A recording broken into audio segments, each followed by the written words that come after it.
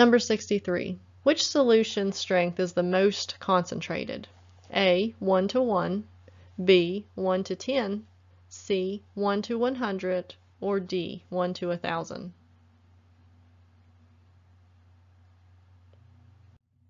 And the answer is A, 1 to 1 solution would be the most concentrated of these here.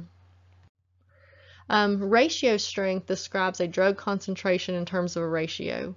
So the ratio strength concentration formula is grams to milliliters.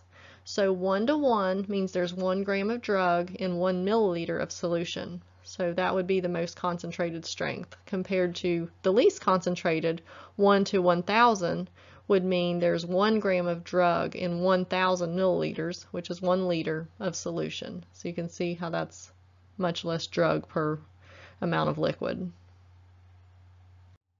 Thanks for watching. For more practice test questions, click below to see my full-length PTCB Pharmacy Technician Certification Exam practice test that includes 90 questions with explained answers. And if you find this video useful, please like and share it with others who may find it helpful too. Subscribe to see more of my pharmacy learning videos. And if you'd like to support this channel with a donation, press the heart thanks button to give me a super thanks. Thanks, I really appreciate it.